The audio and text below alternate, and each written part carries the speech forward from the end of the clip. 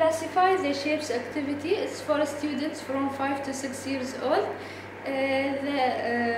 Classify it means way or specific style and particular order to sorting.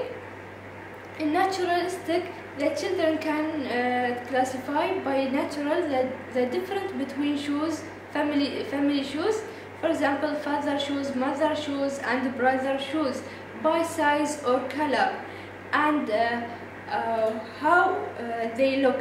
For example, flowers, lines. In informal, in the classroom, the student will learn to classify the different shapes. For example, circles, triangles, squares. And in formal, they will be able to classify the shapes from angles. Classify activity can develop the sensory education. For example, it helps to improve the vision when they classify by shapes, colors. In this activity, we need 4 cups and shapes in different colors. First, I tell the student to classify the shapes by color. For example, green shapes in green cup, and for example, blue triangle in blue cup. Or I can ask the student to classify the shapes by same shapes. For example, all squares in 1 cups. That's it.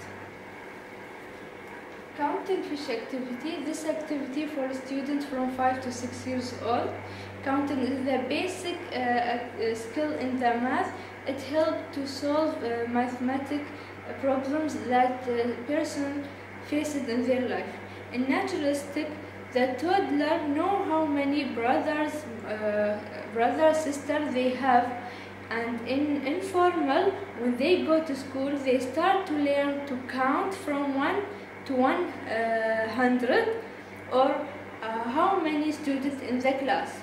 And in formal, they will start to learn to add or mathematics. In this activity, we need board, rope, clips, piece of clothes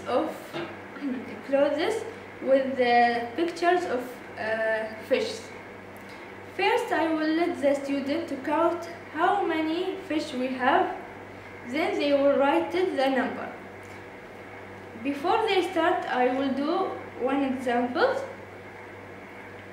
1, 2, 3, 4, 5. I will write here 5.